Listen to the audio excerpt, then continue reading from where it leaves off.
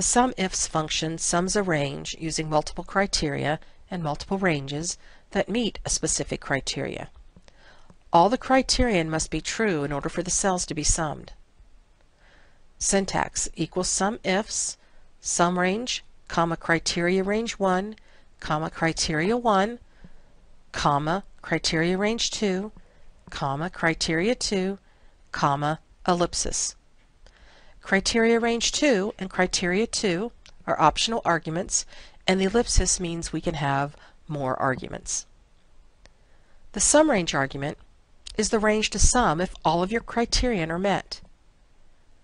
The criteria range 1 argument is the range of the first criteria.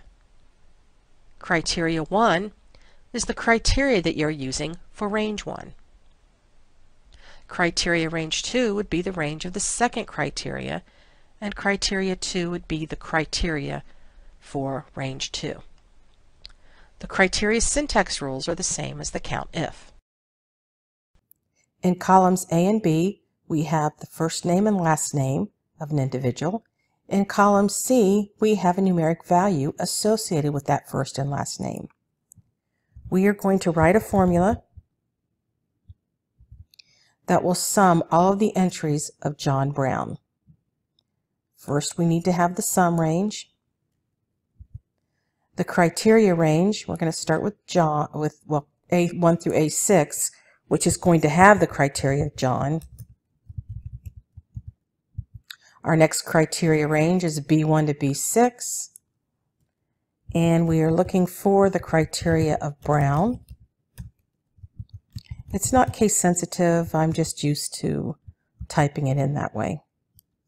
Now we have the number 1200. 200 plus 4 is 600. 600 plus 600 is 1200. So it's summing all of the entries that have John in column A and Brown in column B. Here we have a list of properties, and the properties are either townhouses or flats, and they either have free-form or diving pools. We have the units in use, the monthly rent per unit, and then the monthly revenue.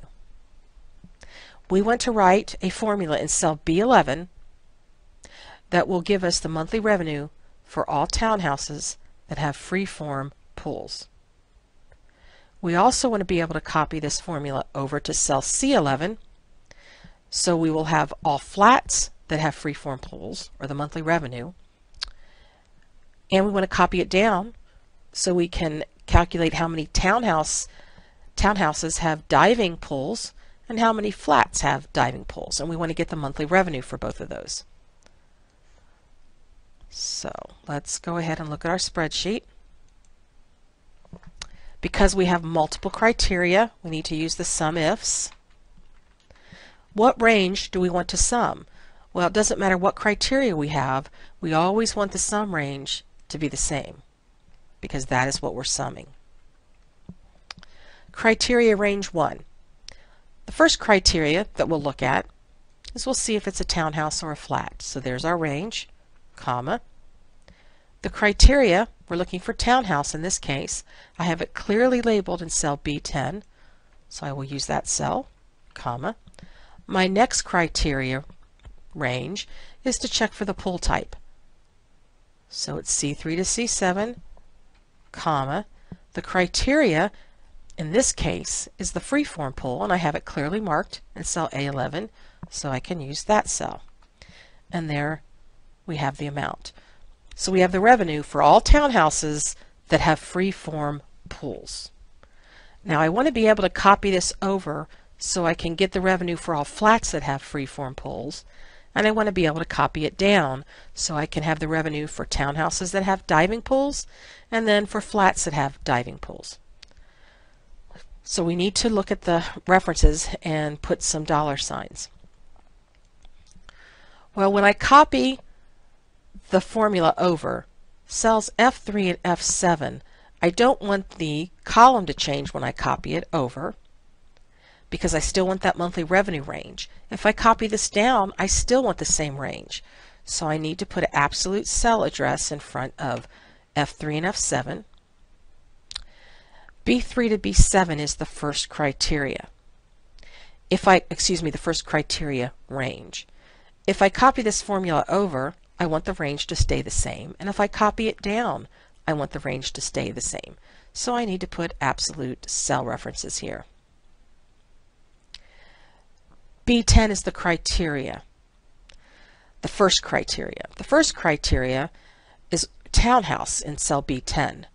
When I copy it over, I want that criteria to change to flat.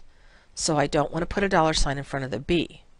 However, when I copy it down, I need that reference to stay the same, so I'm going to put a $ in front of the number. Cells C3 to C7, that's the next criteria range. It doesn't matter whether we copy this down or over, we want those to stay the same, so we will put absolute cell references. Now cell A11 tells us whether it's a free form. Well, cell A11 actually has the word free form, so we're checking for free form at this point. But when we copy it over, we still want to check for free form, but when we copy it down, we want to check for diving. So we'll put a $ in front of the A. Then we will copy it over, copy it down, and there's our solution.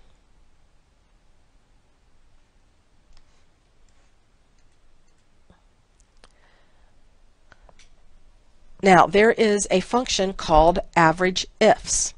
We already talked about the average if function, so ignore that first two sentences there, and let's get down to the Averageifs function. The Averageifs function averages a range using multiple criteria and multiple ranges that meet a specific criteria, and in this case all criterion must be true in order for the cell to be averaged. So the Averageifs function works just like, or it has the same syntax as the Sumifs function, only it will average a range that meets multiple criteria.